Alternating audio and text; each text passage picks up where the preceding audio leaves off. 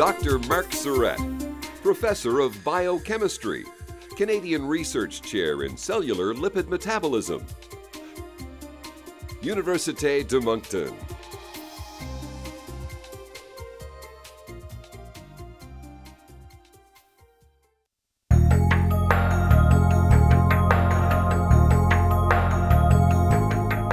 In my laboratory, we're doing research where we're trying to understand some of the basic processes that occur in cells in our body.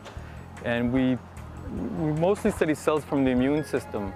And the reason for that is, there are really two reasons. One is to understand how those cells function when they're functioning properly. But two, to understand how they function when they're not functioning properly, because all of those cells normally protect us from bacteria and viruses and cancers. A lot of diseases arise from when these cells aren't functioning properly.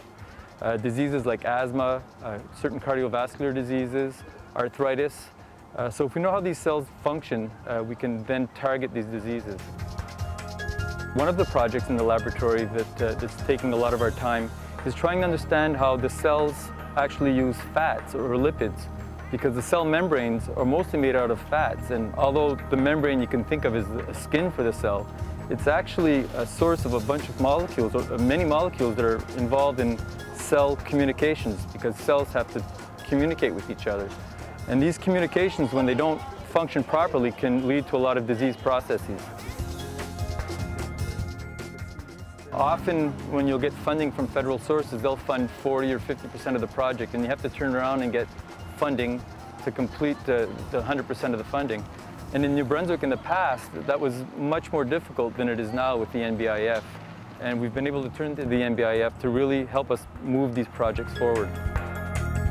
We're growing some plants in northern New Brunswick, and these are plants that produce oils, like vegetable oils, like any other vegetable oil. But the difference about these oils is that the types of fat that are in the oil act very much like fish oils in our bodies.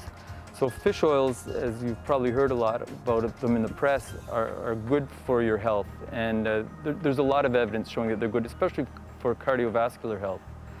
And one of the problems is that the demand for fish oils is starting to outpace the supply.